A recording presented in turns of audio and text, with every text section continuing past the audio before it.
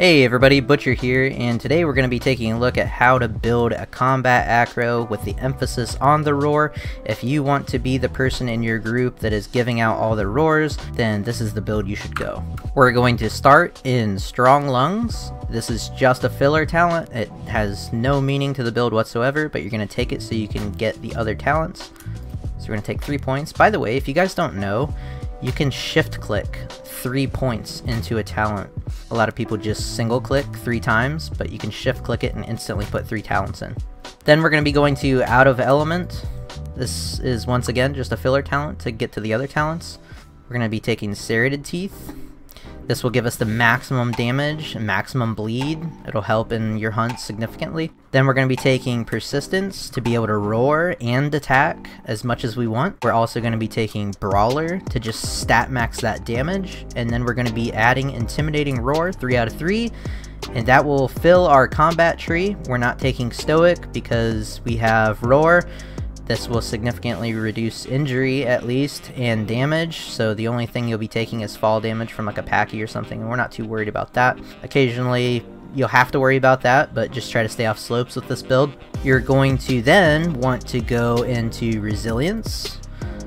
This will just keep your comfort high. It'll be great because you're the roar acro. You want to have your comfort high so that way you can always stay near the enemies, being ready to roar as your teammates go in and take damage and bite the enemy. So then you're going to be going Stress Resist to just further your comfort. Being around those creatures won't stress you out. You can stay in the fight longer, roar for your buddies, and then you also want to be taking Healing. If you actually want to go in while you roar, you might as well, because you have a stat max damage and you also have all of the survival tools to keep you alive.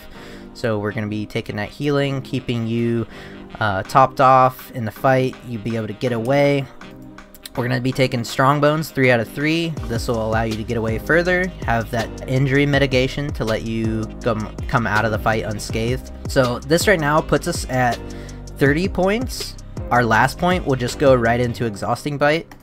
This is a really nice build. It allows you to roar for your team, and it also allows you to survive the attacks, anything that might hit you. You're not very fast, so it's not like you're ideal for going in and getting bites, but you'll still be able to be fast enough, as Acro has a pretty good base speed. You'll be able to move in, get damage, and get out. You will want to leave the more dangerous situations to your teammates, the ones that have speed and are able to get in and out a little bit better than you.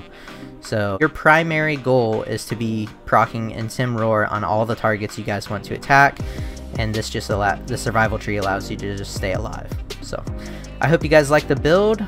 Let me know how it goes in combat for you guys, and hope you enjoyed. Thanks for watching.